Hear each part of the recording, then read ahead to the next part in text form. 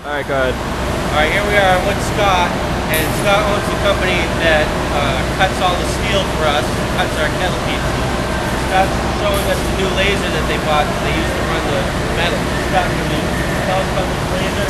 Yeah, this is a Mitsubishi 4,000 watt CO2 laser. We bought it about a year ago. We do a lot of big projects on it. We've been cutting the kettle drills on them now for a while.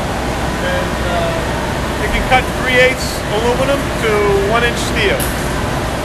And we've got a full material tower and automated material handling system to go from raw stock to finished pieces, all stacked.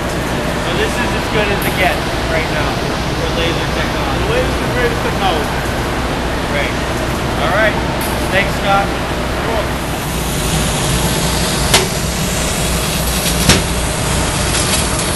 Alright, Scott, what's going on? So right now we're cutting 3/16 steel, and we're cutting at 130 inches a minute. And we're going to run a few sheets of this part. That's pretty cool.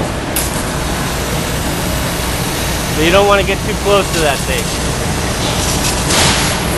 If you get too close, you'll burn your clothing. A little bit, a little burn hole.